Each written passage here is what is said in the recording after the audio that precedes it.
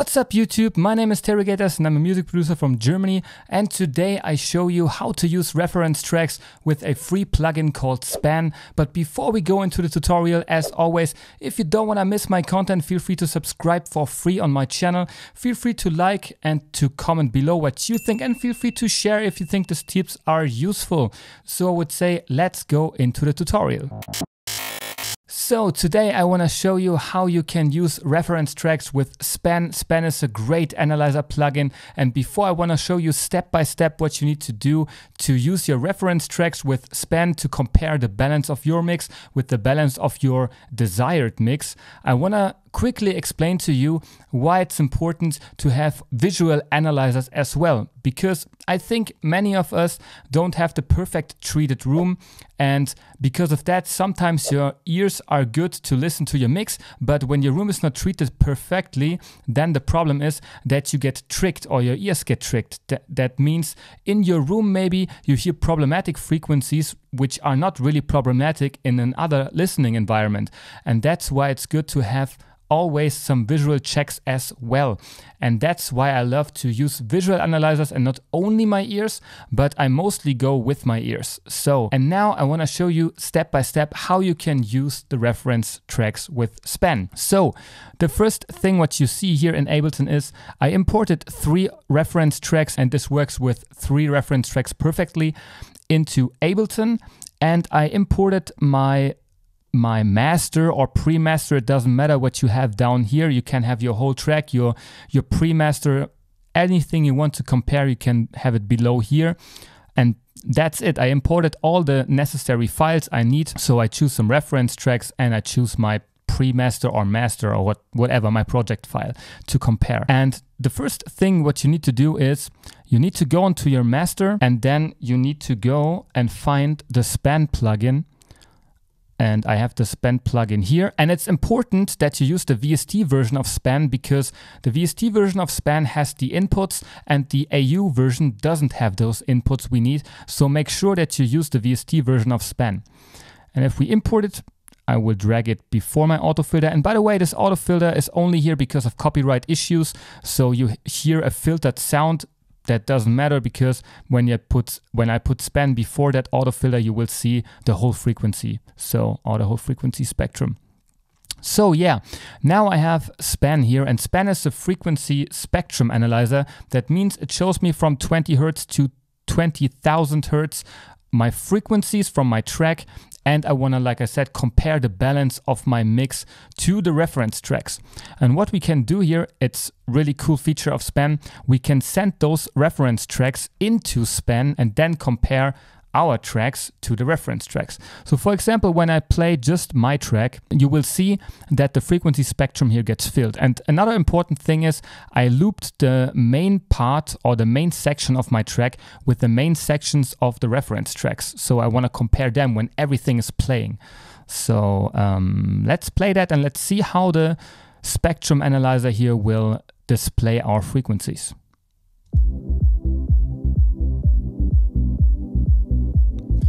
So I think first of all, before we send the reference tracks into the Span, it looks a little bit too detailed, and what I like to do all the time is when I do comparing, I go to this little option button here, and then I take the average time a little bit higher, and what I want to do is I want to increase the block size, and I want to increase, or I want to add in some smoothing so that you don't have so much little frequency details.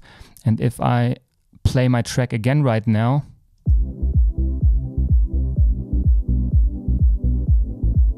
you can see that the whole frequency spectrum looks a lot smoother, and it's not so detailed in single frequencies and single peaks and stuff like that. And that's what we want. We want to compare the average kind of level to the reference tracks.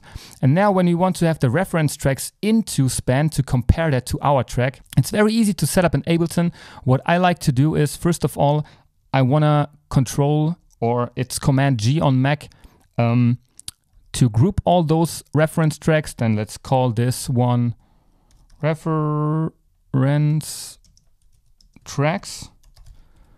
And then what you need to do is you need to go to every track and to every output, and you should choose the master down here. And then on the master, you see the inputs for span. You see 3 and 4, 5 and 6, 7 and 8. So we set the first reference track to 3 and 4. We set the second one to master as well, and 5 and 6. And the last one we set it to master as well, and to 7 and 8. Now we send all the 3 tracks into span, and what we need to do is we need to change the routing in span. So that's very easy to set up as well. You just need to go to the routing section here, and then you see the input routing. So for input 3 and 4, we choose 3 and 4, 5 and 6 is 5 and 6, 7 and 8 is 7 and 8. So that means that those inputs are used by our 3 reference tracks. And now what I also like to do is you can go down to the group names, and what I like is I will call them Ref 1, Ref 2 and Ref 3. And the first one is just our stereo track. So those are the labels now, what we can choose to compare with. So right now, if we wanna play our track against the reference tracks, it's very easy to do. We just hit play, and then we will see the reference underlay if we choose it from the drop-down menu here. And another important thing is you will not hear any sound from the reference tracks because they are directly routed into span, and span does not output them to the master, so you will not hear the reference tracks, but you will see the frequency spectrum. For example, if I play now my track and I have the reference track 1 here selected, I can compare those 2 frequencies. And what I like to do is, the first thing when I want to compare them, I set the low end level. You see it on the reference track 1 here, it's a little bit higher than on my track. Then I set that the same kind of range that my track is, and then I compare the rest. So that's how I do it. So let's do it. Let's make that a little bit quieter until we line up with our low end.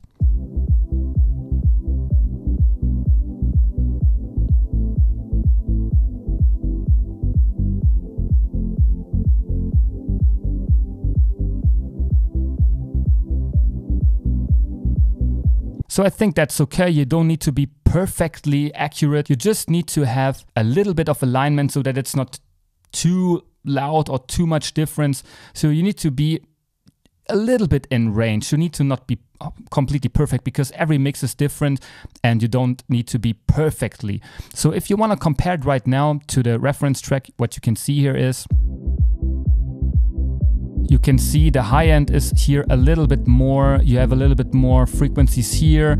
There at my track, it's a little bit of a dip here and stuff like that. Now it's coming in again.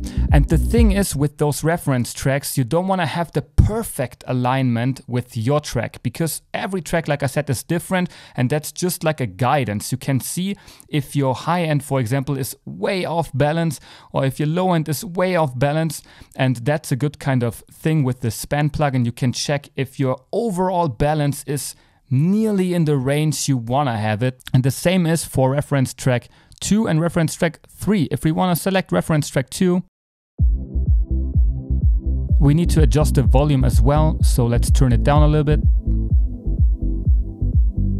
And now we can see, okay, here it's a little bit fuller. Maybe we need to turn it down a little bit more. Maybe like that.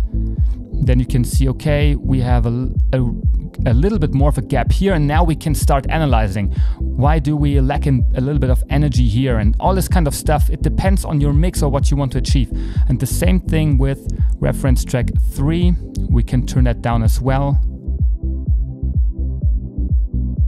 And here we can see that is more in line with our track. So the gap is still here as well, and maybe if we see on all 3 tracks that we mostly have a gap here, we can really try to think about why do we have this gap here, why do we need to analyze that, or why do we want to change that. You can then ask your questions, and when you have more experience in your MIXDOWN and how it should sound, how the balance of your mix is good and all this kind of stuff, and how your ears, or when your ears are used to your listening environment, you will get better over time, and then it's easier to make decisions. So that's just a kind of guideline and just a kind of method that you can use to make sure that your ears get not tricked by your room or something. So yeah, I hope this tip was useful. So that's it with the tip for today. Thank you so much for watching this video. I hope you liked the tip and I hope it will help you. And if it does, feel free to comment below, feel free to like this video, feel free to share it with your friends, and don't forget to subscribe so that you don't miss anything in the future. Thank you so much for watching. Goodbye and peace.